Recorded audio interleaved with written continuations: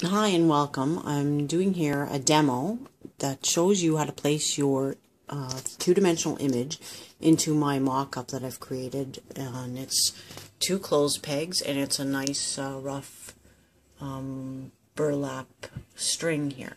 So what I've got here is a file, Photoshop file, with 3 layers. Right now I have the middle layer turned off because I'll demonstrate that in a second. But you've got a top layer here with a mask, and you've got a second layer here, a full, which is the full image. So if I turn off that bottom layer, you'll see that all I have left is the tips of the clothes pegs against a transparent background. The reason that I did that will come clear in a second. So if I turn off the top layer, you can see that nothing changes. It's because it's only revealing the bottom layer, which is a whole is the whole mock-up image.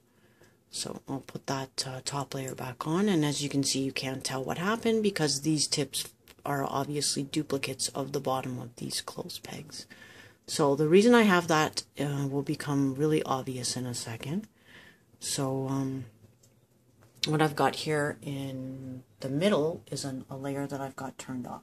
So I'm going to turn that layer on, and you're going to see a graphic guide here, and it shows you what to do, a brief little point form.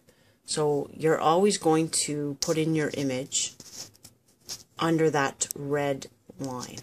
You're never going to go above that, and I will show you why when I place my image. So once I have my image ready, so I've got something open already, and I'm going to just go select all. I've got a JPEG open, which is a card I designed a while back. So I'm going to go select all, edit, copy, and then I can go back over to my Photoshop file, and I'm going to make sure I'm on the middle here. You actually could also be on the bottom layer, which will probably make it easier because then it's always going to place your next pasted image above that, what you have highlighted. So I'm going to go up here because I can't use the keyboard when I'm holding this. So I'm going to go paste. And it's telling me this warning, which you may not see, just depends on your images. And my image happens to be in a different color profile than my Photoshop image file here. So I'm just going to say OK because I don't care if the color is slightly wrong for our demonstration. And I'm just going to make this card small now because it's actually a bigger file than the Photoshop. So I'm going to be making that smaller. I'm going to keep the ratio proper so that it's the proper scale.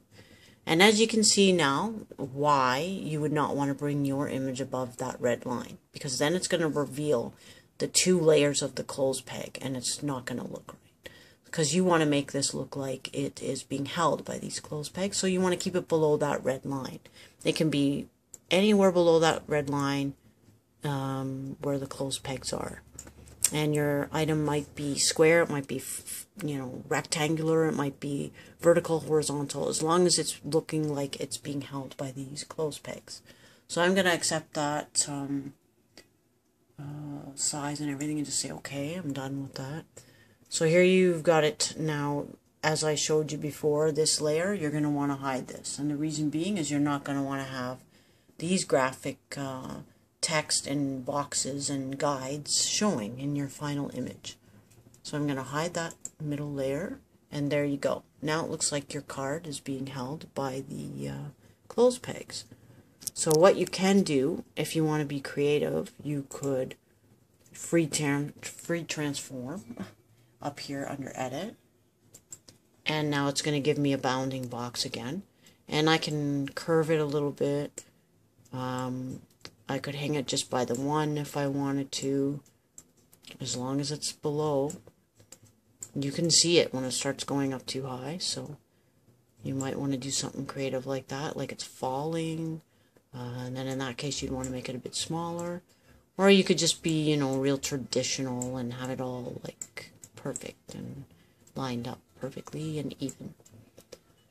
So once I'm done with whatever I'm doing, then I just click my check mark to accept it. I'm not sure with all Photoshop programs if you still have to do that. I think a lot of it depends on what you're doing. And there you go. So basically what you would want to do now, if you want to put this image up on a website, or you want to even use this to display a message and use that as a graphic and have that printed out on brochures or on a website for information where you're sending guests or people, and use a fancy way of writing a message, you could actually make a blank piece of paper in here, or a gray piece of paper, or a textured flat piece of paper looking thing, and you could write your message across it.